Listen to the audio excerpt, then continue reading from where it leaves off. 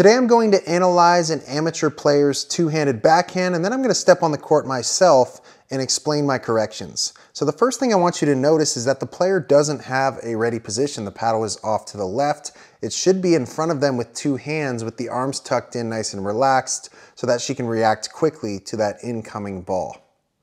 Next, I want you to look at the player's feet. So notice that she actually takes 5 steps to get into position for this shot. And I would rather see her take bigger, more efficient steps to get into position. So I think she could have done it with 2 steps. But even after these 5 steps, notice how she still doesn't have a lot of space to the side because the arms are tucked in when she's making contact. So she wants to actually be a little bit further away from this ball so that she can extend her arms out to contact, creating more leverage, more power.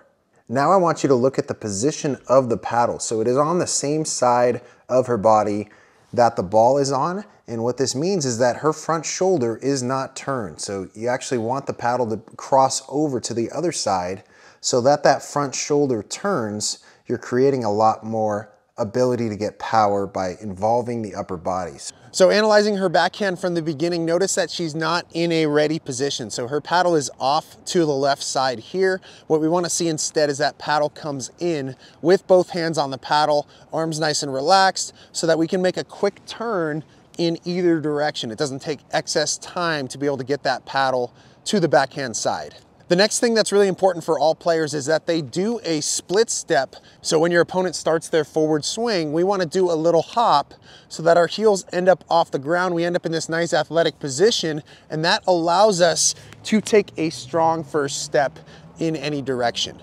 And so I'd like to see this player add a split step into their game just before their opponent makes contact, so then they can move with power in any direction. So you'll notice that when this player identifies it's a backhand, they start to move away from the ball with little steps. And again, if they had that split step in the first place, I bet their step size would be bigger and more efficient, but they start to move away from the ball with little steps. And instead of that, I'd like to see fewer steps, but stronger steps. So I think she could have achieved that same distance in 2 steps versus the 5 little ones that she took. The other thing that's really important about taking these big steps is you're more prone to prepare properly, to turn your shoulders. Taking these little steps, notice that nothing is happening with this front shoulder or with my paddle, but if I can take an aggressive first step, now I can get my shoulder fully turned from that first step.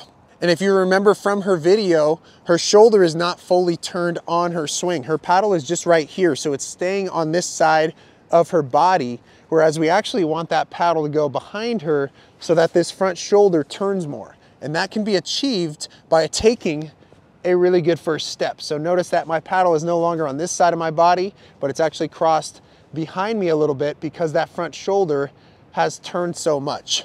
So again, we don't want to be making our swing from here because it's going to be weak, our shoulder's not involved, versus making our swing with that shoulder fully turned.